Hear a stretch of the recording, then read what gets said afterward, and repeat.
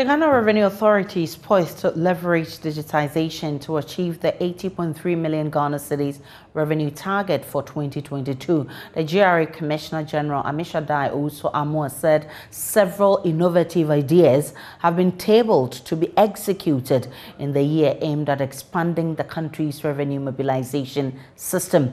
He said this at the GRA 2022 Management Retreat at the Volta Serene Hotel in Ho.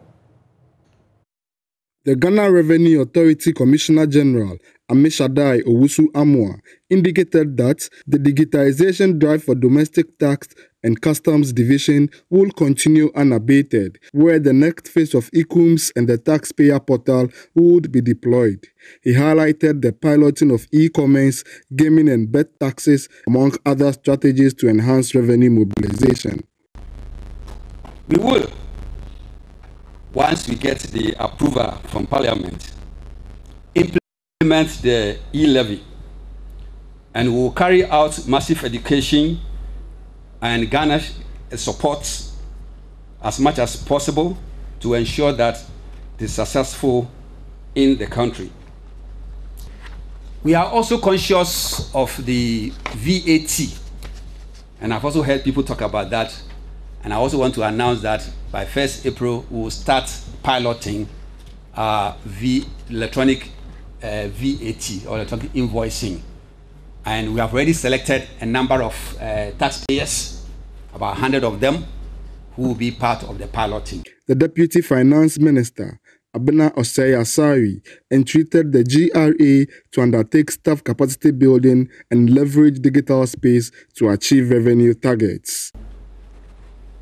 The exigencies of our current situation, high youth unemployment, limited fiscal space, and a global pandemic, demand our Revenue Authority is well positioned to deliver prompt, convenient, and responsive service of the highest quality.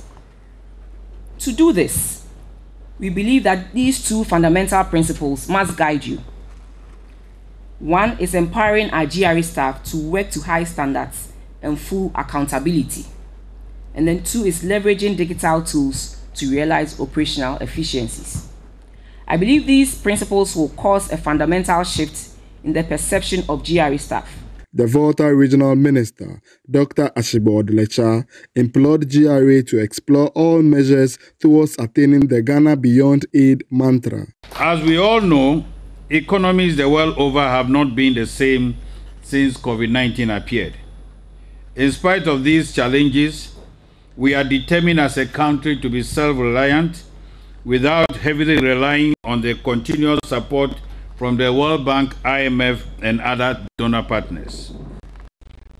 For government to attain its goal of Ghana Beyond Aid, the authority must use means to mobilize the needed revenue to fund the provision of infrastructure such as hospitals, portable water, and all other amenities needed to make the lives of our citizens better.